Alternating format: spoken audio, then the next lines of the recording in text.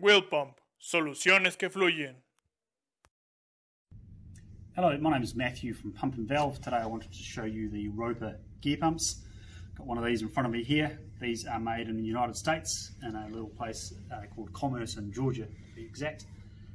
These pumps are the workhorse of the industry. They are ideal for pumping your thicker, more viscous liquids that are also lubricative. So liquids such as bitumen, molasses, resin, and even tallow, even though that's not so viscous, it is lubricative, and so that means that we still can use this pump.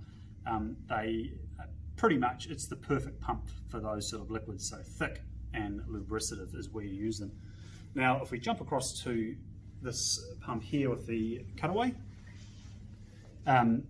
this here, so it's what we call an external gear pump. So you can actually see the working mechanism of the pump in this here. So what you've got here is you've got a drive shaft, a drive gear that's driven by a shaft which comes right to the back, and then you have an idler gear down the bottom. Now what happens is this pump rotates like so.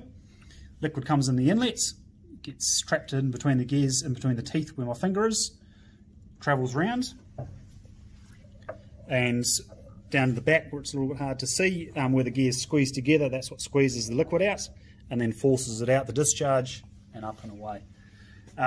Just a quick note on external gear pumps versus internal gear pumps. The advantage that external gear pumps have is that your circumference of the gear is very small, so for each RPM the actual distance travelled is not very much. Compare that to a internal gear pump of a similar displacement per revolution. The gear will be significantly wider, which means that for every revolution it travels a lot further, which means you'll get more wear. So that's just a bit by the by.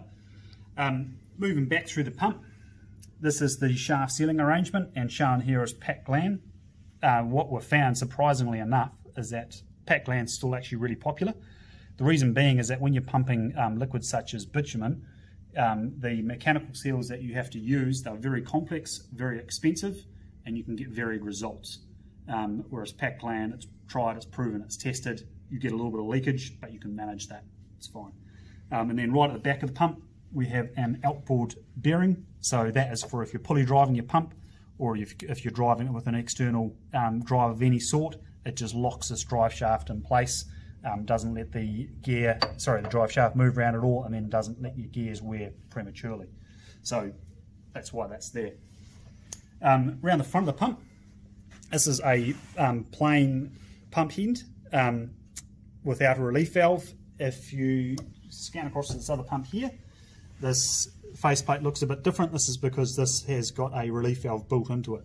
So this here basically prevents you against overpressure situations. So if you get an operator inadvertently close a valve in the discharge, the plate inside this relief valve will just lift and the liquid will recirculate internally, and will prevent pipe work and what have you blowing up, which is something that you really don't want.